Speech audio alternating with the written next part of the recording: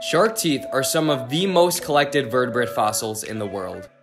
They come in all sorts of shapes and sizes with incredible diversity.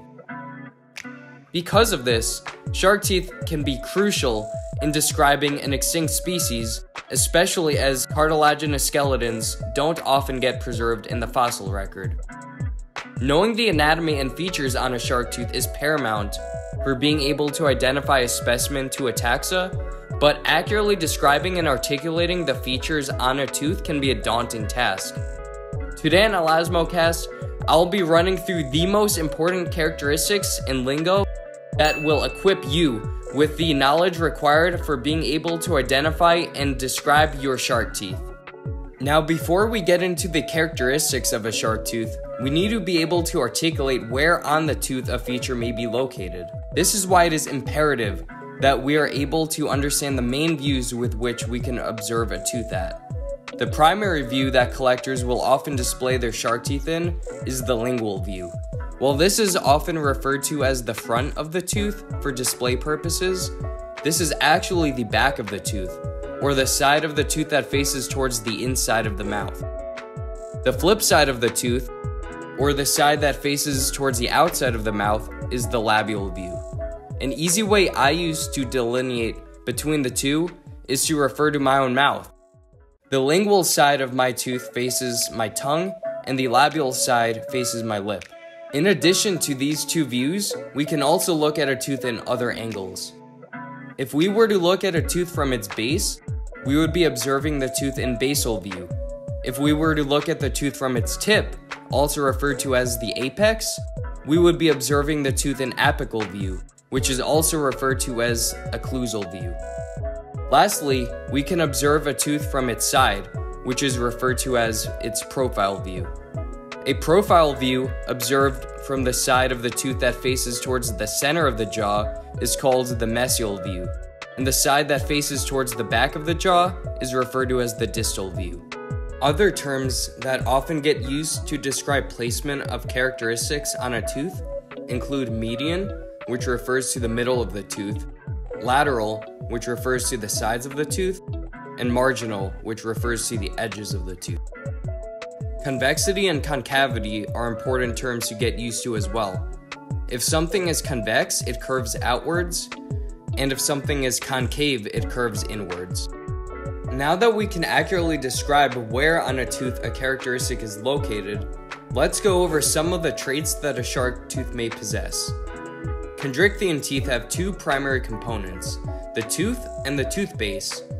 The tooth's base is referred to as the root, and the root attaches the tooth to the gums and can be structured in many different ways.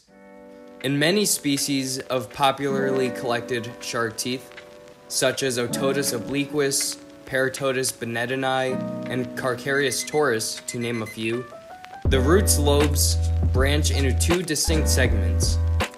Teeth with this feature are referred to as being bilobed or bifurcated. Some shark species, such as the great white, have a hole in the center of the root on the tooth's lingual side. This is a vascular canal opening known as a foramen. Some other chondrichthyans may have many of these openings, which are referred to in plural as foramina. Sand sharks, among others, have roots that feature a nutrient groove, also referred to as an axial furrow, which is a fold that goes down the center of the root. Nutrient grooves aren't restricted to the center of the root and can be numerous on a tooth. The toothy portion is referred to as the crown of the tooth. The outer shell covering the crown is known as enameloid, which is different in composition and structure than the true enamel found on our own teeth. The enameloid could be smooth, or it could have folds, scientifically called crenulations or striations. A tooth of blade-like shape could have smooth cutting edges, or cutting edges that are lined up with small denticles, aka serrations or serrae, as well as sometimes a combination of the two. Some teeth, such as the tiger shark, have complex serrations where even the serrations are serrated. A crown is usually composed of a principal or main cusp, which is often the median one, and can sometimes feature lateral cusplets as well. On teeth without lateral cusplets, the crown may instead form a lateral heel, where the crown attaches to the root on the basal ends of the tooth.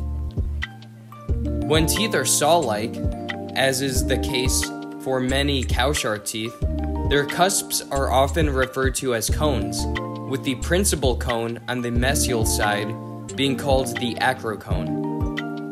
A feature on some shark teeth that is quite aesthetic is commonly called the burlette by collectors and the dental band by academics. This region sits in between the rest of the crown and the root, particularly on the lingual side. The tooth's neck is where the crown attaches to the root. On some more specialized teeth, such as on dogfish teeth, the lingual side of the crown can expand into the root in what is referred to as a uvula. Dogfish, among others, also have a labial crown expansion known as an apron. One last feature we'll touch on in this video is what is known as a visor, particularly common on ray teeth. A visor is a portion of the crown that overhangs the root. I hope you learned something new with this shark tooth anatomy crash course.